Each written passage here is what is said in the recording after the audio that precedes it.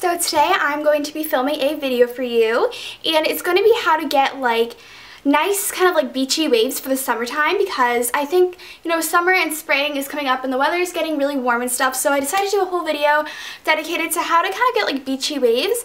So I'm going to teach you guys how to make sea salt spray, which is kind of like an alternative to scrunching gel and stuff like that. So it's really fun to make, and I think you guys will enjoy it, and I'll teach you guys how to make it and how to apply it into your hair and how to make your hair nice and like beachy and wavy, because in the summertime, personally, I don't like to use heat on my hair. I feel like it kind of like is really harsh on my hair, the heat in the summertime, so I like to use kind of like alternatives like sea salt spray and stuff. So I'm going to teach you guys how to do that, and let's get started.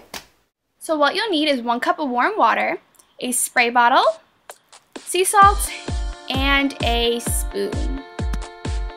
So I'm going to take the lukewarm water and the sea salt and put it inside the cup, and I'm just going to mix it around till it's nice and blended.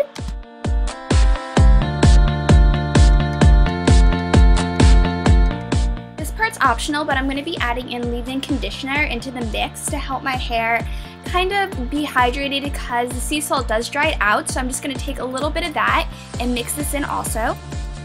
And the last step to the mix is just pouring it into a little spray bottle. So that's exactly what I'm doing now. Now I'm going to spray the mix into my hair, and I'm going to start scrunching my hair up and holding it. And the sea salt is going to hold your hair and keep it nice and curly. So I'm just going to keep scrunching my hair until I get the desired curl I want.